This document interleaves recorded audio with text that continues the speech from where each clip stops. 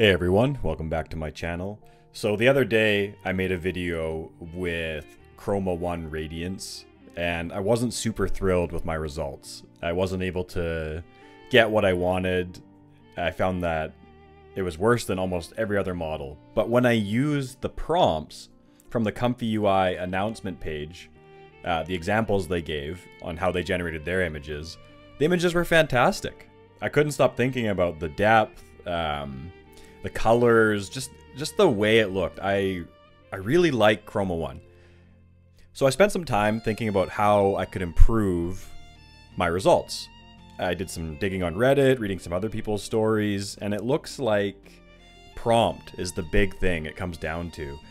The language you use, how you structure it. I know that's the case with almost all models, but some are more forgiving. I'm finding with Chroma Radiance, if you use a certain prompt structure, you're actually able to get some decent results. So if you look on the screen now, I'm sure you have been, it's been the same shot since I started talking. This is just the default Chroma Radiance workflow. What I did in another tab is, we took ChatGPT and I actually fed it all the example prompts from Chroma Radiance. So it could get an idea of what Chroma Radiance is actually looking for in a prompt. And then I said, once you understand this, I'm going to give you an idea, and then I want you to structure the prompt for me. So that's kind of how I'm doing it. I mean, it's pretty layman. It's a simple idea.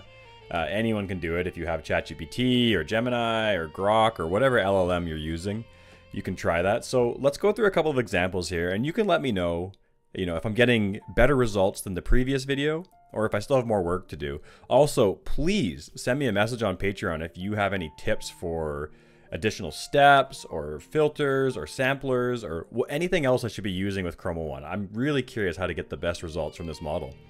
Okay, so I got an action movie prompt here about a spy running away from an exploding building. So let's try that on the fly. No cherry picking. You know how we do it. Let's see how this goes. Okay, we got our first result. This was from the prompt that we took from ChatGPT. This looks pretty good. I'm still not completely satisfied with what it's punching out, but it looks a lot better than it did before. The face actually has some consistency to it. The lighting looks good. There's no distorted body parts, really. I mean, we could take umbrage with his hand here if we wanted to, but it's pretty good. Let's run that one more time. So I don't cherry pick. We're going to go one more time on the fly here. I'll see you in the future. Okay, here's another one. Yeah, so it's not perfect, but it's definitely a step forward. So this ChatGPT prompt and little methodology that I came up with actually works quite well by the looks of it. I'm sure there's further tweaking that we can do, but let's go back to ChatGPT and let's generate another one. See how it goes. So what should we do here? How about... So what I'm hoping for here is going to be kind of a street photography photo. You'll see a woman standing outside an office building looking down at her phone. And, it's a candid photo that someone took, for example. Let's see what it does.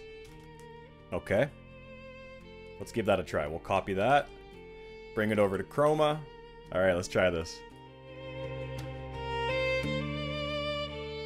Okay. That looks pretty good to me. Something that I'm noticing with Chroma is the lighting is really dramatic and good compared to other models, at least in my opinion. This is pretty good. This is not exactly what I was hoping for, but that's okay. Let's give it one more run with the same prompt. Okay, we got another one here. Again, the lighting looks great. I love the shallow depth of field. I do find it's struggling with the face a little bit. If you look at the edges of her nose and mouth and the eyes, something's a little bit off. It's not too bad. I haven't actually played with any LoRAs for Chroma, so maybe that would help a little bit as well. Maybe I should start training some. I just wanted to show you that little trick I came up with. It's not fully fleshed out yet, but I'd love to see what you guys are coming up with and trying to tackle Chroma Radiance. All right, have a good day, guys.